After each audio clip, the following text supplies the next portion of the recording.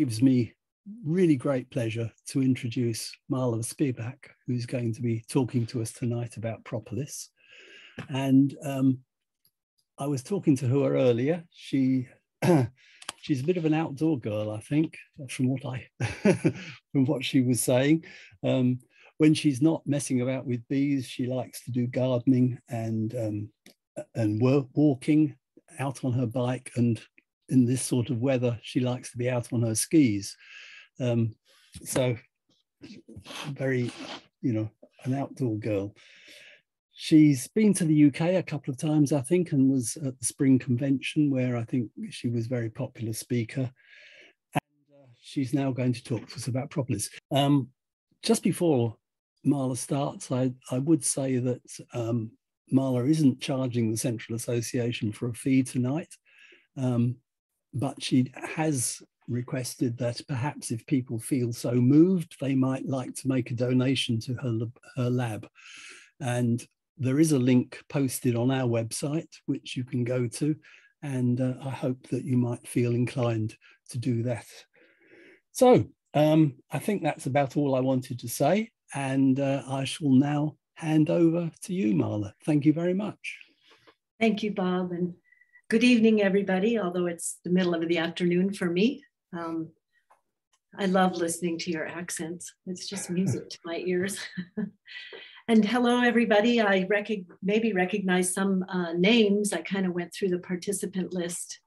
Hi, John Hill, for example, and others from Ireland. And I spoke to the Somerset group last year. Thank you for having me again. And Bob asked that I talk about Propolis, or Propolis, however you pronounce it, and give some new data. And I will preface this whole thing by saying from the time of COVID until now, our research progress has been slowed down considerably. And I hope you understand why that is. We weren't able to get into the lab at all. And then when we did, supply chains were really low. So we run a lot of PCR analyses in the lab. And of course, all PCR supplies are being used to test us for people for COVID. So it's been a little crazy. Just today, we got 10 packages finally, and we can get going again. It's quite exciting. So I'm going to share my screen. And that's okay. Great. Okay. Hopefully, if you've heard all or portions of this talk, you'll learn something new today. And again, I'm talking about Propolis. This is our BLab website, blab.umn.edu. And on the giving page is the place where if you're so inclined, you could make a research donation. But of course, that's totally up to you. So bees collect propolis, and in the scientific community, we consider that a form of social immunity. Social immunity was a term coined by Sylvia Kremer from Austria in 2007 in her lab, where she studies ants and how ants keep themselves healthy. And it applies to all social insects, so not only ants and honeybees, but also termites and some of the social wasps. And it's defined by their behaviors or organizational strategies or other mechanisms that they use to defend themselves against parasites to maintain health of the colony. Of course, if you live, as we're all understanding now, in densely populated societies like an ant colony or a honeybee colony, the risk of disease transmission is quite high. So the study of social immunity is what these social animals do to prevent disease transmission. How do they keep themselves healthy? And that's a topic that I've been interested in for a very long time. What's the social healthcare system of the honeybee colony? And that's not a political statement. Of course, bees have their own individual immune systems. They're different than ours because they do not produce antibodies, so they don't have that long-term memory. But they do have cellular responses where they're able to recognize microbes, foreign microbes, and encapsulate them or phagocytize, eat them up. They have humoral responses, which are production of proteins, these antimicrobial peptides that I'll talk about later, or melanization, which is like a wound healing response. So their immune systems are quite good, robust even though they're very small individuals. But what I'm interested in is what happens when all of those thousands of individuals come together as a colony, and their social immunity, and what are the behaviors they perform to keep themselves healthy. Because it turns out the behaviors of individual bees, what they're doing, is analogous to cells within the immune system. So if a bee can encapsulate a hive beetle, for example, or some other animal or intruder that gets into the nest, if they encapsulate it with propolis or resin, that's a form of behavioral defense that would be very similar to the cellular response of encapsulation. And it just goes on from there. So one of their behavioral defenses just comes to them naturally, their division of labor, where instead of, it's a form of social distancing, if you will. So the foragers, being a different age and spending time at a different area of the nest or outside, are not in as much contact with the nurse bees that are down in the brood nest. So just naturally, because of their division of labor and task specialization, they don't always encounter each other. So that in that way, just their organization and spatial segregation helps reduce disease transmission. Hygienic behavior, or the detection and removal of diseased and mite parasitized brood, is another form of social immunity that I've studied quite a bit. But today I'm going to be focusing on resin collection or propolis collection as a form of social immunity. And my goal in this talk is to convince all of you to just love propolis. However you pronounce the word, I want you to love it. I know it's sticky and it's all over every article of clothing that I own, and it won't come out, but just know that it's good for bees, and I'll explain why. So first, some terms, because it's a little confusing. Resin is produced by some plants. It's plants that produce resins do so to defend themselves. So it's a plant defense. So some plants produce these resins, they secrete these resins to protect them from herbivory, to protect them from UV, but mostly these resins are highly, highly antimicrobial. So antibacterial, antifungal, antiviral even.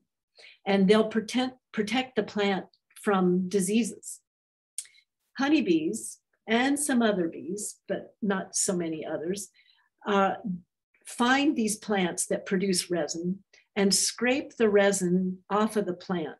And this picture on the left is actually one from Brazil, where a bee is scraping a green resin. You can see it on her hind legs off of the leaves of a plant called Dracuncafolia, Baccharis dracuncafolia, which is, we have some Baccharis species here in the US, and I imagine you have some there. Common name is rabbit brush, for example, is one form of Baccharis. Anyway, so they scrape these resins off the plant, carry them on their back legs back to the nest. And there, the resins are so sticky, the bees cannot remove them themselves. So other nest mates help pull the resin off of the hind legs of the forager, like in the third photo in.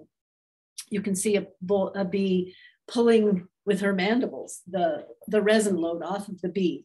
And then they cement those resins into the nest cavity, where we call it propolis. So originally, beekeepers didn't know that propolis was plant resin. They knew there was, even from biblical times, they were harvesting propolis from bee colonies, and they gave it the name propolis, but they didn't actually know that the chemistry, what it was or where it came from. And so resins and propolis are actually fairly synonymous words. As far as we know, bees are not changing the chemical composition of resin. They do add beeswax to it, There's some research, one research paper that showed they added a little chemical secretion into the resin from their salivary glands. But when the chemists, I am not one, but when chemists analyze resin from trees and resin or propolis from the nest, they are the same chemistries.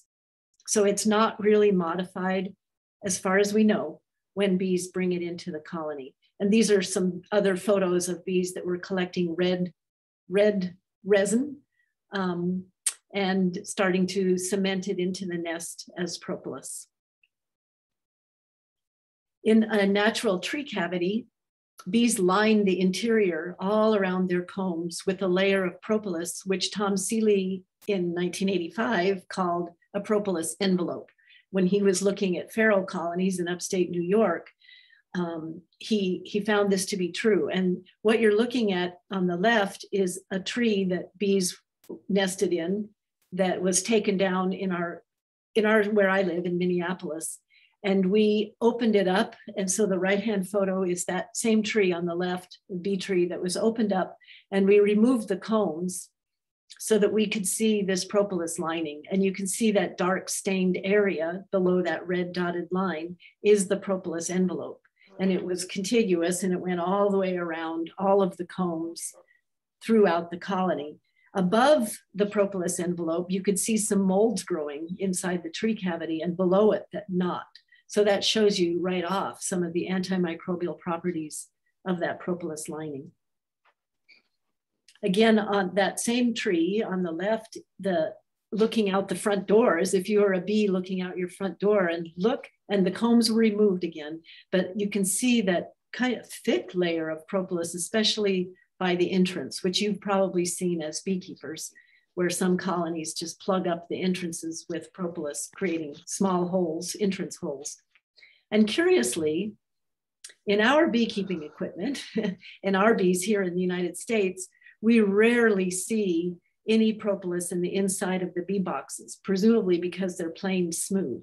They do tend to put propolis in the cracks and crevices, and of course, under the frame rests, where the frames hang and between the boxes, making it difficult for beekeepers to manage a colony. And of course, we have to use a hive tool to pry boxes apart and to get the combs up because of these sticky resins. It was recently pointed out to me and shown to me that in some colonies in the UK, the inside of a plywood box was coated with a very thin layer of propolis. So maybe some bees collect and are able to put or like to put the propolis on a smooth surface, but I really have not seen that in our colonies, especially here. Some colony, it's a genetic trait. Well, all bees collect propolis, but some collect more than others. And so in that way, it's heritable trait. You could select for it. And some colonies put a lot of propolis in cracks in the equipment. In that left-hand photo, you can see it just oozing out on a warm day. And the entrance during the fall, where bees, like I said, close up the entrance except for a few bee heads worth. They can entomb or encapsulate hive beetles on the lower right, where they'll put propolis. They'll just entomb the beetles in propolis and keep them prisoners, which is a nice thing to see. And the bottom middle photo is a mouse skull that got coated with propolis. This mouse got stuck in the colony or went into the colony. Some winter must have died, and the bees were able to remove most of the parts, but the skull got wedged in there. So instead of removing it, they just propolized it over, and you know, it's entombed like a little pharaoh there, right?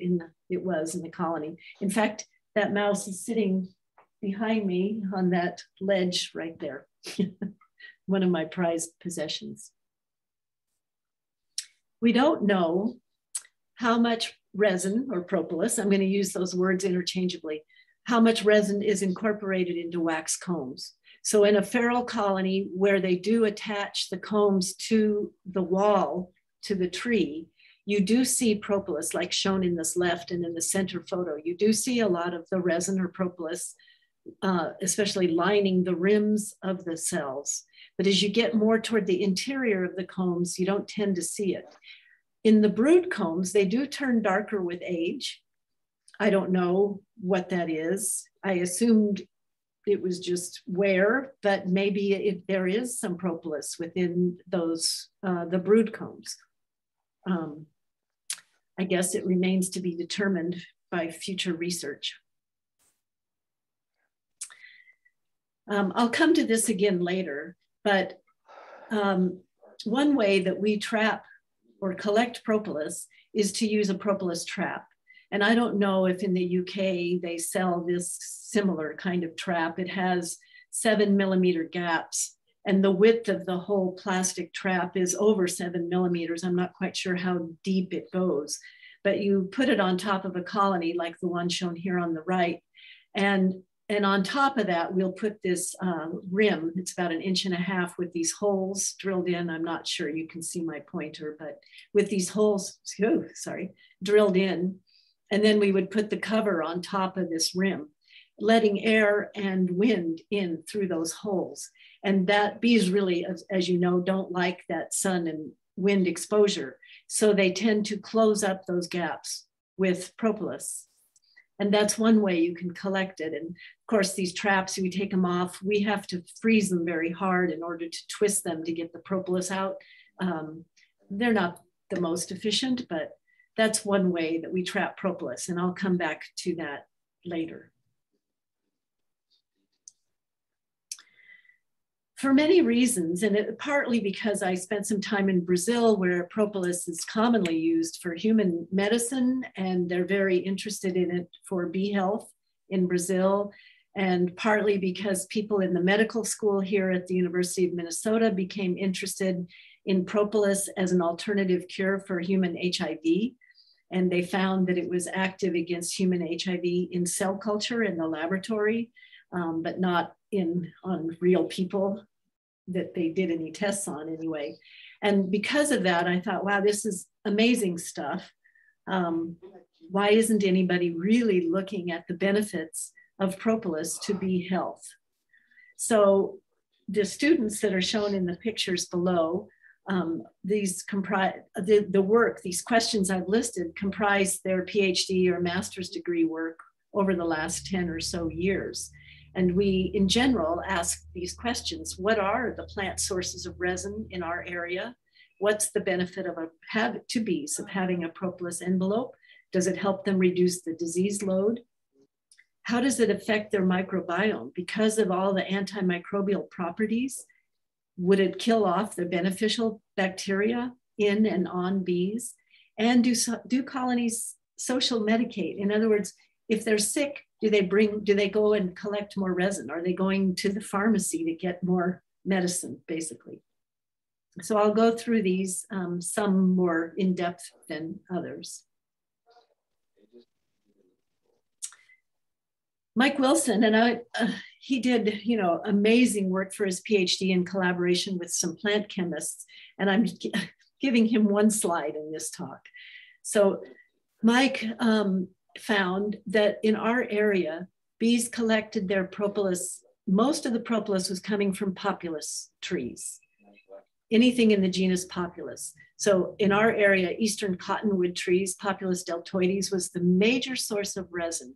And I don't know if you have cottonwood trees in your area or any maybe balsam poplar, but if you go to those trees and snip off some of the leaves that are just growing, you can smell them, and they, at least for us, they smell just like our colonies. It's quite amazing, the resin smell coming from these trees. So the way he did it was to collect the resin loads off individual bees and then climbed trees and took leaves and got the resin from the leaves and then compared them using LCMS or liquid chromatography followed by mass spectrometry. So again, this is all the chemistry. Even though there are many conifers in our area, pine and spruce and fir, we did not see that bees were collecting any propolis from any of the conifer trees in our area, which was a surprise to me. All right, to start to answer the other questions, what's the benefit of having a propolis envelope? We had to create a propolis envelope in our hive boxes. So the first method we did was to make an extract. And we dissolved propolis in 75% ethanol and to make a tincture or an extract. And then we created a 15% solution and painted it inside of small nucleus boxes. So the one on the left, the top left there, is just the ethanol as a control in case that has antimicrobial properties. And the middle box is the propolis from Brazil, that green propolis from the Baccharis species. And the one on the right, the orangish one, was propolis from our area, from Populus deltoides. So we just painted the propolis extract along the walls and then put bees in them. And then I'll tell you about the experiments later, but that's the first experimental design. That was Mike Simon Finstrom. He did that work. When Renata Borba came along as a PhD student, she wanted to create a more natural propolis envelope. And instead of collecting propolis, making an extract and painting it on, she wanted to study what happens when bees had the propolis that they were bringing in. So we took those propolis traps and cut them and stapled them inside our bee boxes. I don't recommend you do this because it really messes up the bee space, makes it very hard to get the frames out unless you really go down to 8 or 9 frames. But the bees did stuff those cracks up with propolis. And if you remove the traps, the photo on the right shows what the propolis envelope looked like after a short period of time. For our experiments, we kept the traps in there so the bees would continue to deposit propolis. And in this way, Renata looked at the benefits or the effects on bees of having that quote, natural propolis envelope for, years at a time. So one of the things we did, and this has to do with, does it help them combat diseases? Does it lower their disease load? We took, using Mike Simon's method, where the colonies had a painted on propolis envelope, we challenged some of those colonies with chalk brood. So we made them sick. So we would collect chalk brood mummies and you homogenize them and mix them into a pollen substitute or pollen patty and feed it to the bees. And that's a very good way to give bees chalk brood. Don't do it. But for our experiments, that's what we did. We challenged, and this is a small experiment, we challenged 6 colonies. Well, we challenged 12 colonies with chalk brood. 6 of those had a propolis extract envelope and the other 6 did not. And after 2 weeks, we just simply went through the combs and counted the mummies and found that if they had the envelope, on average, they had 15 mummies. And if they didn't, on average, they had over 100 mummies. So this showed us that, wow, this is not curing the disease, but it's really reducing the amount of disease within the colony. So it's not necessarily a cure, but it's certainly helping. In another experiment, here we go. Renata's experiment, when she had the propolis traps within the colonies, she challenged the colonies with American foul brood disease. And of course, after we did this, make them sick with American foul brood, we had to burn all the colonies at the end of the season. But what she did to challenge them was to take a sucrose solution with a known number of Penibacillus larvae spores in them, and just spray every comb with spores, this sugar spore solution on the combs, present it to colonies that have a propolis envelope or not. And then they all got American foul brood, predictably. And then we would go through and quantify, give each one a severity score. So did they have a few number of scale or signs of American foul brood, anywhere between 5 and 20 per frame, or over 20 was a severe score. So anything over 2 in this measurement is a very severe case of American foul brood, where you just every frame, most of the larvae are infected, and a severity score of 1 is a very low infection, under 5 cells infected per frame. I mean, they're still sick, you still have to burn them, but it's a lower infection. And we found the colonies in this darker color here are those with the propolis envelope. And yes, they were sick, but their American foul brood, the signs or the disease load was significantly lower than if they did not have a propolis envelope. So again, as with chalk brood, showing that just the presence of the propolis envelope helped reduce the disease load. And I should add, these colonies we used were not hygienic, so they didn't have their own behavioral mechanism of resistance to American foul brood or chalk brood. So these were susceptible colonies. So it helps with those two diseases. It helps reduce the disease load. And we were also looking at the bees' immune response. Immune response is interesting. The immune response in bees is a very costly system. It is for all organisms. If your immune system is activated, it's at some cost to you, okay? So it's not always a good thing to have an activated immune system. It is if you're made sick. You want to see your immune system be activated and produce antibodies or antimicrobial peptides or encapsulation. But if you're not sick, having an elevated immune response comes at some other cost to you. Okay, so you may not live as long. It may have other effects on your physiology.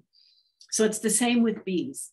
So we were thinking that bees that have a propolis envelope, that propolis should be killing off the microbes within the nest cavity so that bees don't have to activate their immune systems.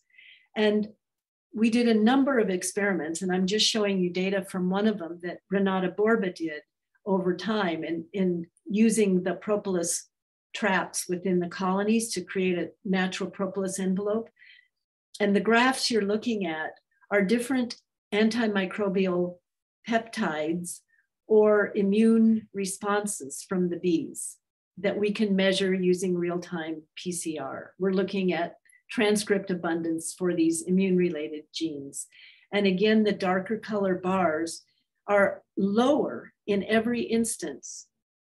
Even if they're going up or down, they're always lower than the gray bars, showing that bees that have a propolis envelope, their immune system is not as activated as bees from colonies without a propolis envelope.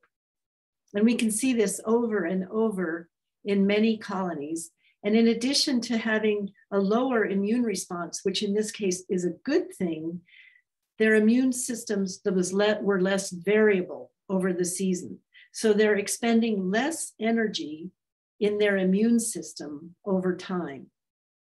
Again, our hypothesis for what's going on is that the bees are not having to invest as much in their immune response because the antimicrobial properties of that propolis envelope was reducing the opportunistic and pathogenic disease-causing microbes in the nest. This is a good thing. The analogy I like to give sometimes is that I have an allergy to mold. So I'm sitting in my office at work, and I'm in a new office, but my old office had a lot of mold in it. And I would just sit in my office and sneeze all day long. And I imagine if you measured my immune response, it would be highly elevated when I was sitting in my office. I was very tempted, and I wanted to paint the walls of my office with propolis, my old office. And that would have killed all the molds. And I imagine I would have stopped sneezing. And if you would have measured my immune system in this hypothetical, it was real, and I did have a mold allergy there. Then if you measure my immune system, it would be quieter again. And so that's, I think, what's going on with the bees. And in fact, that's where I got the ideas sitting in my office, having a response to mold. Okay, so highly antimicrobial, that's great. But bees do have beneficial microbes. And if they're constantly surrounded by this antimicrobial layer, what does that do to them? Now, as far as we know, bees are not consuming propolis directly. At the very end of this talk, I'm going to show you a way they may be coming in contact with compounds from the propolis, but they're not eating the resin directly. Can you imagine that with getting stuck in their mouth parts? It would gum up their works, I imagine. But we were interested in just, does it affect their external or internal, their gut microbiome? So on the right is a diagram of the digestive tract of the bee, the crop, the stomach, the intestines, and the rectum.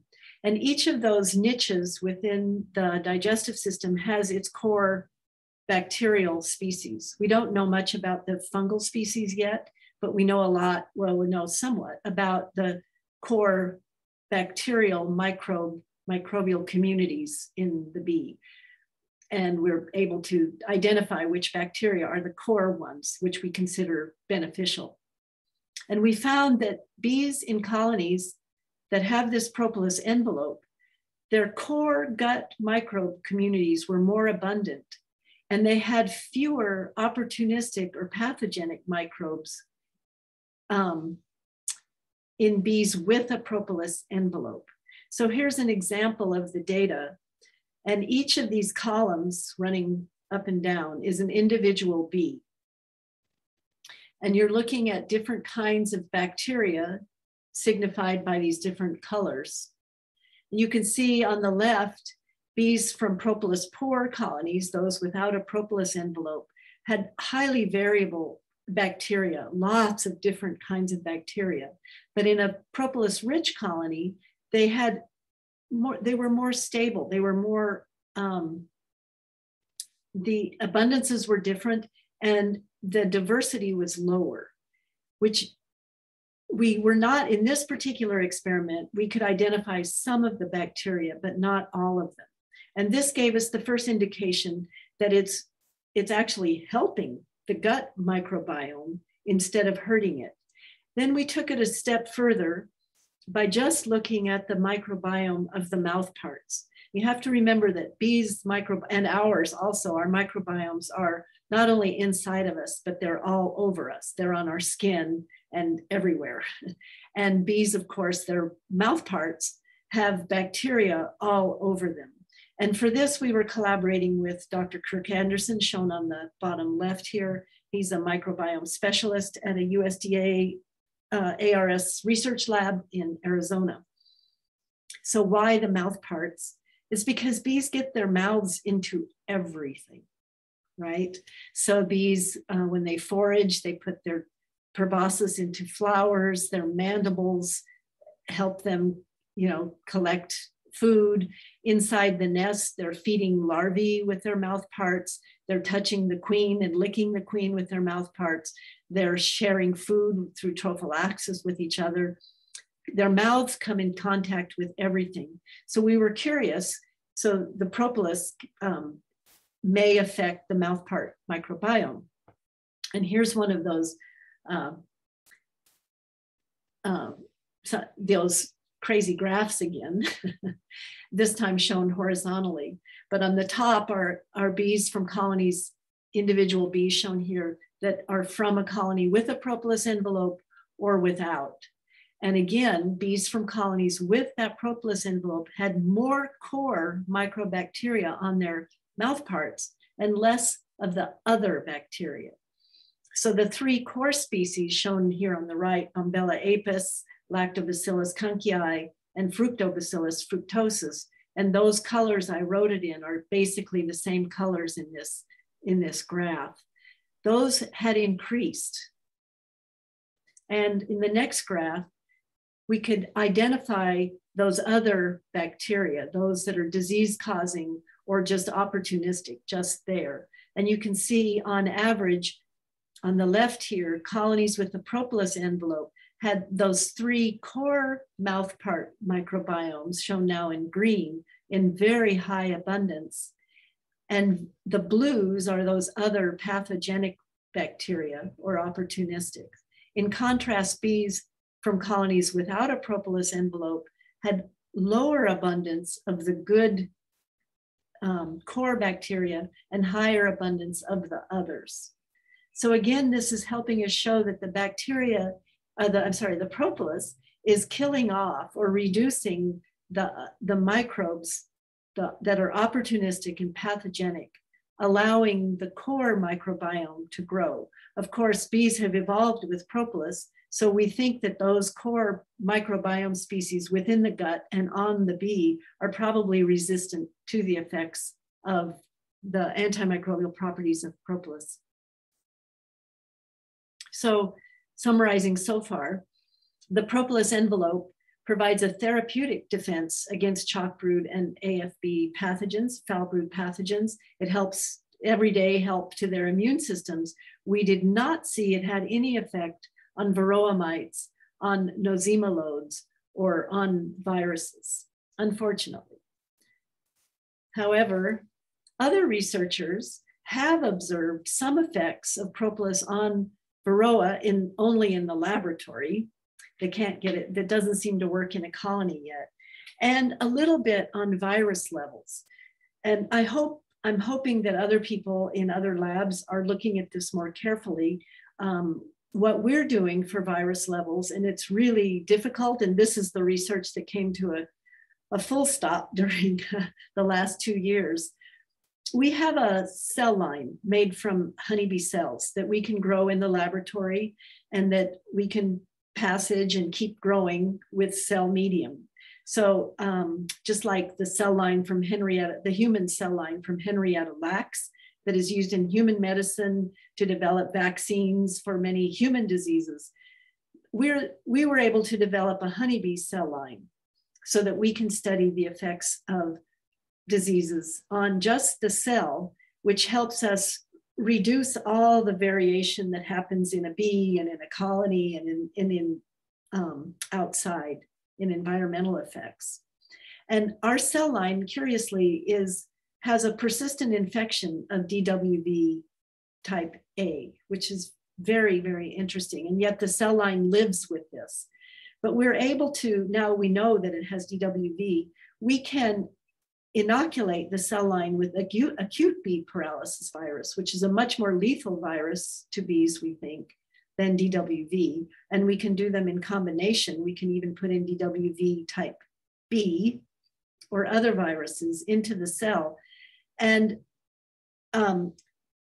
subject the cells to exposure to propolis or not.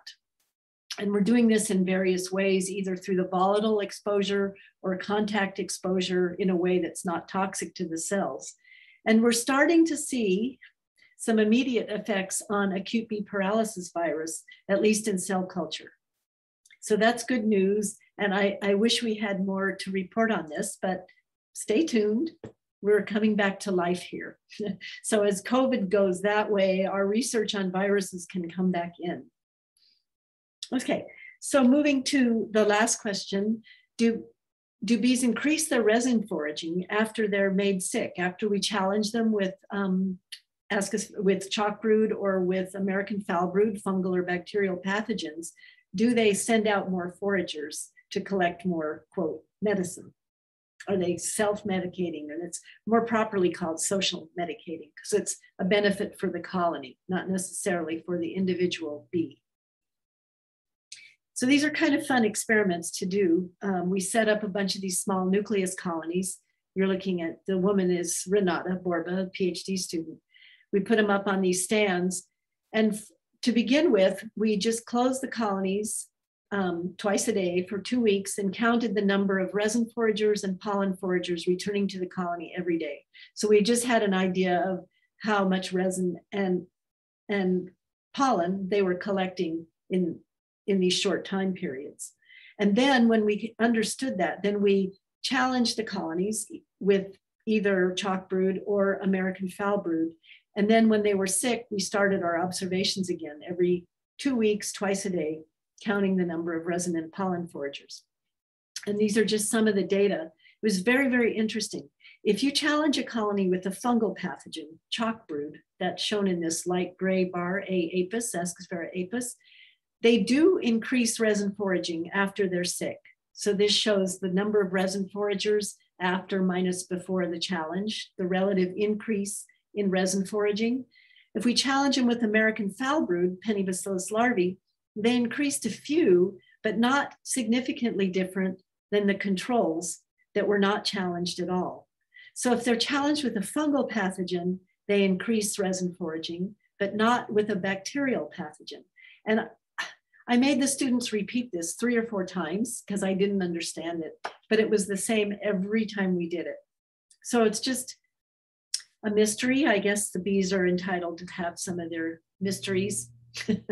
I hope to figure it out someday, but I don't understand why. Okay, so moving on, what does all this mean for beekeepers? How can we stimulate our bees to create a natural propolis envelope? So hopefully your bees, maybe Apis mellifera mellifera, if that's the kind of bee you use, maybe they collect a lot of resin and apply it to the inside of a smooth beekeeping box. This box on the left, we roughed up with a wire brush, and they did apply some propolis, not as much as if we put in a whole propolis trap like that. So we were trying to figure out how can we stimulate bees to create a propolis envelope naturally? What kind of box do they need to have? So we're working with a guy who mills his own lumber, and he's created these boxes where the outside is smooth, but the interior is very rough and it's grooved. It's grooved as deep as the propolis trap is thick, even more. And you can see the grooves are very, very rough. So it simulates more closely what the inside of a tree, which is very rough and craggy, right? And when we give the bees, our bees, which don't tend to collect even very much propolis, when we give them to them, they do stuff those cracks with propolis, as you can see in this right-hand photo. So we took these boxes, we had him made 60 of them, and well, 120, so he could put 2 deeps on. And we took him to a commercial beekeeper who has a migratory operation. And he put those boxes on 60 colonies. And then the other 60 were just regular, smooth interior boxes.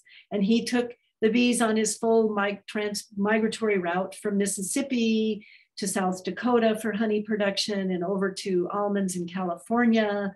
And this is when we sampled them. So we just tracked those boxes and those colonies as they did their migratory route through the US, sampling the bees at various times.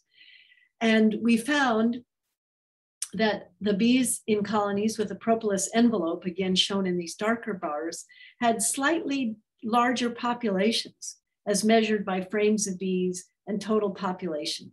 Not by much. It was, in this case, barely significant and, significantly different. Fortunately, there was no difference in honey production. So this was a question that beekeepers had been asking me. If we encourage them to make propolis, will it reduce their honey production? And this is not the full data set even. This is 51 and 53. Of course, some of the colonies were lost, but honey production was the same, whether they had that rough interior or not. So that's good news. And that was a pretty good honey harvest, 140 pounds. And their immune systems, we looked at those too. And again, from the propolis-rich colonies, their immune systems were not as activated and shown in this red bar on the left, and less variable. All of this different spread is the difference in the measurements, the ranges. And you can see on the right-hand graph, as the propolis score, the more propolis they brought in, this is an antimicrobial peptide and a basin. The more propolis they had, the less a basin expression we were measuring. So their immune systems, again, were quieter, showing that we're getting there in these commercial boxes. Interestingly, and these are the last 2 slides, May Birnbaum, I have a lot of respect for May Birnbaum. She's quite an amazing researcher, and she studies phytochemicals or plant compounds in nectar and in pollen. And she wrote a review article on honey recently. And in that, she reports of the main phytochemicals or plant compounds reported in honey in northern latitudes. These compounds, pinobanxin, pinosembrin, quercetin, chrysin, and galligan, were not, or few of these were found in nectar. They're in honey, but they're not in nectar. All of them are common in propolis. And she surmises that although propolis is not known to be ingested, the resin not known to be ingested, the fact that common constituents of propolis are shared in honey suggests that ingesting honey may be how bees are getting the benefit of the propolis, because probably the honey is being infused with some of the propolis compounds, especially those that were listed on that previous slide. So they're not ingesting it per se, but they're getting the benefit of it through this infusion process, through the volatiles, or maybe the contact. All right, so I want to thank the trees for producing resins and the bees for collecting them, and all of my students for all of the great work and funding sources, and you for inviting me. And I hope you love propolis. Let's hear about it. So I'll take your questions now. I think I'll stop sharing my screen so I can see the chat, if there is any, and see if you have questions. Thank you. Yes, there's some good questions up here, some of which you answered a bit later on, but here's a good one from Larry. Are old hive bodies with years of propolis applied to surfaces a healthier environment for bees? And a follow-up question, could we apply propolis to new equipment to give the colony a head start? Right. The first question, I'm sorry, I missed it. Does it make them healthier? Yes.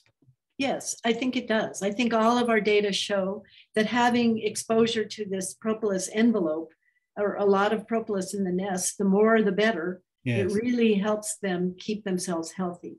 One of the things that we tend to do with older equipment is to sterilize it. Yes, scrape it and blow lamp it. And I guess yes, we undo a lot of the good doing that. I think we do. And could we paint propolis on? Yes, you can, but it's easier to let the bees do it themselves. That's why we went to the rough boxes, because when you're getting propolis from somewhere else, you have to make an extract. And depending on the kind of alcohol you use or ethanol you use, you're going to take out some of the active components of the propolis in the extract. So it's better to let them bring in their own local and natural propolis. They'll keep adding it over the season. The antimicrobial properties will change a little bit because plant chemistries are incredibly complicated. And so they keep changing. There's many, many compounds, and they keep changing in relative abundance over the season. So we prefer to let the bees do it. I was just going to ask Greg, where are we? I've lost him. How? I don't know. Greg Watkins. Yeah. Hello. Are you there? Yeah. Hello. I just made an observation about the name Propolis.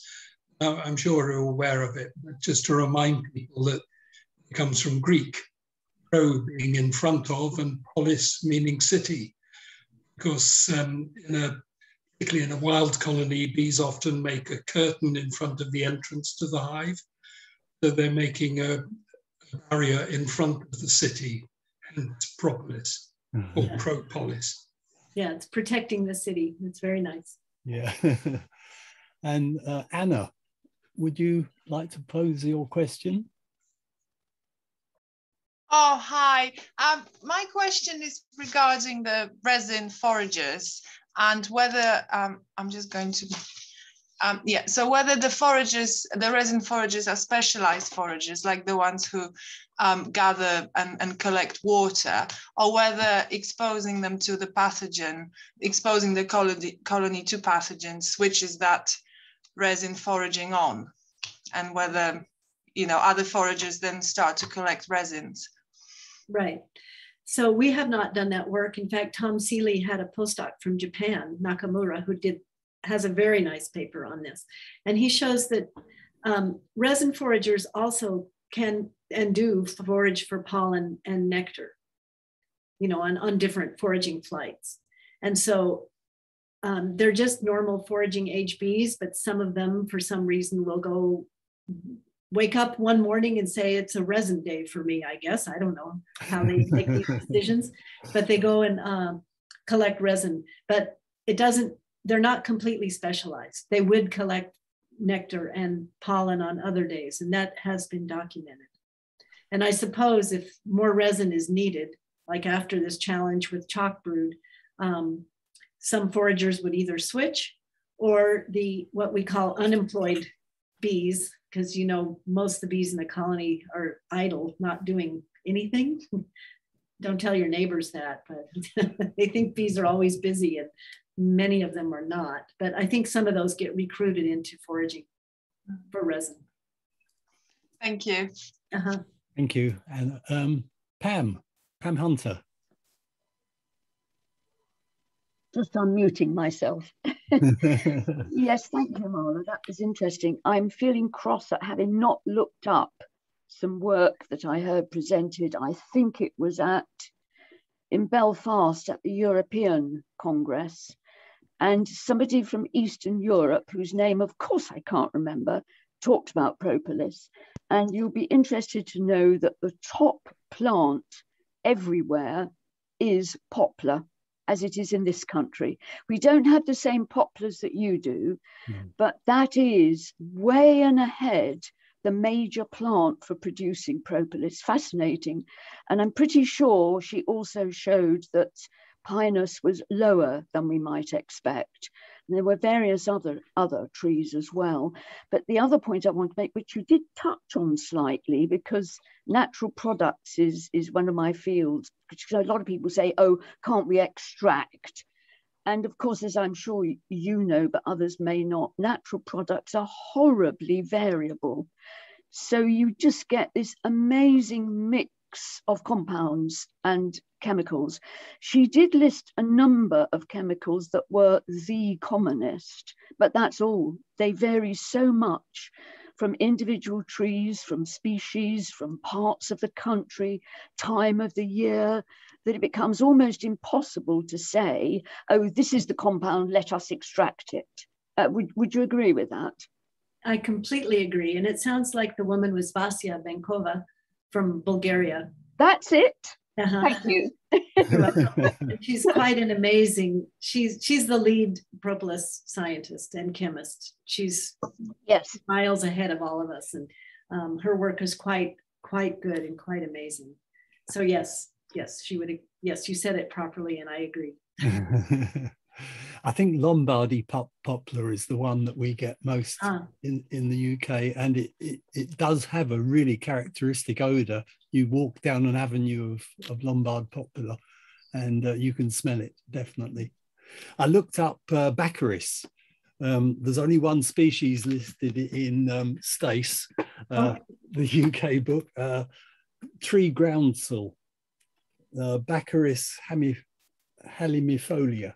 Yeah, so it's a Asteraceae family, isn't it? Yeah.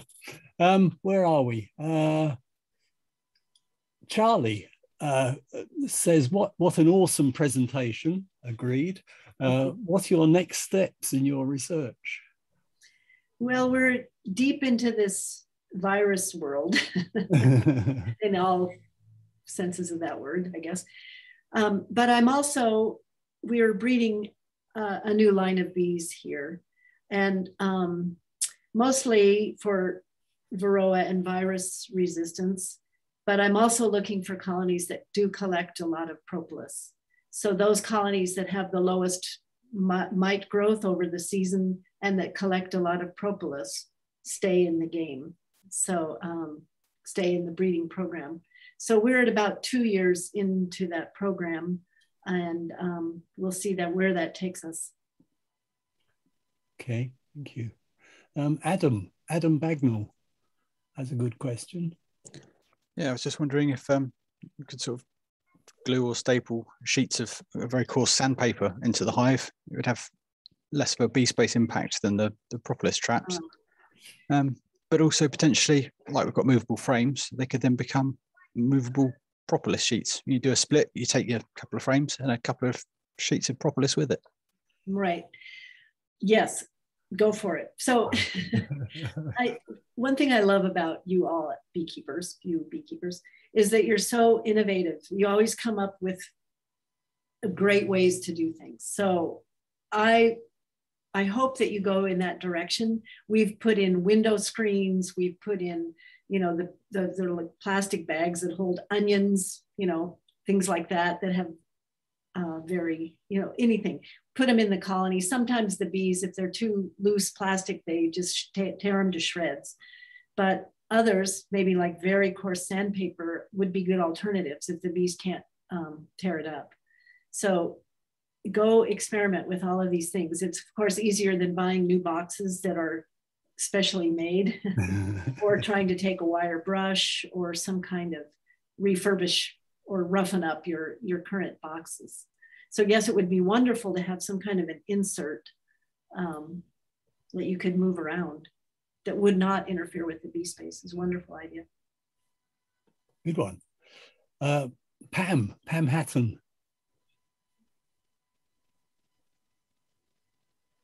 Or is it Well, Marla, thank you very much for your talk. You're welcome. We understood that it was the older bees that collected propolis because it's so sticky, you know, it can destroy the pollen basket. Mm. It is. You've not found that? No, that is the older bees. It is the foraging age bees, yeah. Right, okay, thank you. Yeah.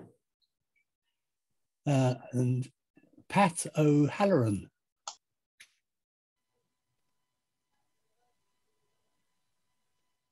You there? I'll read it out then. She says lead contamination has been a problem in propolis tincture sold in health shops. Yep. Is it a problem for the bees, and where does it come from? Oh, the dirty underbelly. Here we go.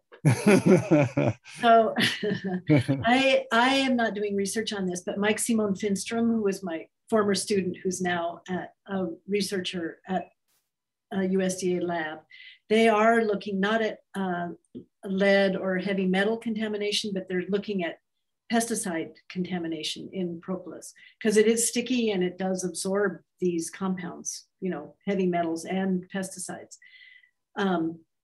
What he's found is, yes, you can find some of the pesticides. He doesn't, like I said, he doesn't have measures of the metals, but some of the pesticides, especially an herbicide, get absorbed into the propolis, but all of their experiments to date on the bees show no effect.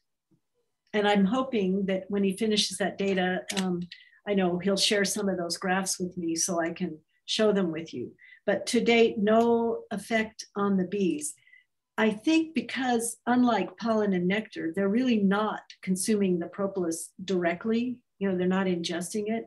It seems to be entrapped within the matrix of the propolis.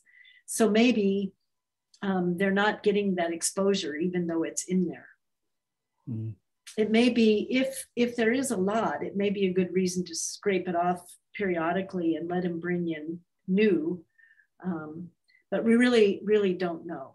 And of course, for human use, like the lead contamination in the propolis, we're consuming it directly. And that would not be the case for bees. Some beekeepers are saying, well, let's make a propolis sugar solution and feed it to them. And because, well, I really don't suggest that anybody do this. It's a powerful antibiotic. And because there may be some contamination in it, you really don't want to feed it to them directly or try to get it in solution to feed it to them. Okay. Well, look, I'll just take a couple more questions and then I think we'll let you take a break. I've got one from Anastasia here. Would you like to pose your question, Anastasia? No? No, she asks whether you'd thought of making beehives out of populus wood, creating a line. I wonder if there's resin in the wood itself. I don't know. No. Yeah, don't know. Okay. Any suggestions for encouraging a propolis envelope on a polyhive? Asks Greg. No. Polystyrene, I think you're talking about, right? Or, yes, polystyrene. Yeah. Well, it would be the same thing. You'd have to either put in some kind of screen whether metal or plastic kind of screen or sand, maybe rough sand, very coarse sandpaper, something like that. Yeah. I imagine maybe if you scored it up, but then I'm not sure that's what you want to do to your equipment. Yeah. I've got another last question. Roger Patterson asks, is there any evidence that colonies with higher numbers of patrilines collect more propolis? Oh. Have you looked at that one? No one, to my knowledge, I have not looked at that, and I don't know that. No. So you would imagine that colonies with high number of patrilines, that at least from some of those patrilines, they would have a higher tendency to collect resin to begin with. So I would imagine that you would see that compared to colonies with very few patrilines, or one, where you just may not have that genetic tendency. Yes. I did see a question from Celia Davis. She had. Oh, yes. Oh, yes. Go ahead. Do you want me to ask it myself, Bob? Yes, I was just interested whether you've done any work or know of anyone else who has, as to whether different types of resin from different plants have different activities against different microbes. So some were active against bacteria, some might be more active against fungi. And so on. Yes, and we've done limited amount of that work, but Vasya Benkova and others have done quite a bit of that work. Most propolis from all sources are active against both bacteria and fungi. Some are a little more active than others. So it's, some are a little better at some of the bacteria than other bacteria, but they're usually active against all of them. So it's quite amazing because of the diversity in compounds in these plants, the defenses that they're producing, they're constantly changing the chemistries and the abundance of their chemistries over time. And that keeps those plant microbes from developing, from infection and from developing resistance. So the propolis is just beautiful in how the resin, in the trees, is just amazing in how variable it is and how it keeps changing its game, if you will, so that the microbes can't get past it. It's always going to be effective on them. And that's what's happening in a bee colony too, which is why it's best to let the bees bring in their own. That's lovely. Well, thanks, Celia, for that question. And thank you, Marla, very, very much for your talk this evening. I think we've all learned to love propolis just a little bit more. Perfect. It's still horribly sticky stuff, but it has a good reason, good side to it. That's good. So once again, very, very many thanks. Thank you all for attending this evening. I'm going to finish again with the trailer for the upcoming events, and also to remind you that any small donation to the further work that Marla is trying to work out in Minnesota would be gratefully received, I'm sure. So yeah, thanks again. Thank you to you all. Thanks particularly to Marla. Many thanks. All right, I'm going to be leaving everyone. now, so. Good night. Bye-bye. Thank you. Thank you. Thank you very much. Thank you. Amazing. Thank you. Thank you. Thank you, Marla.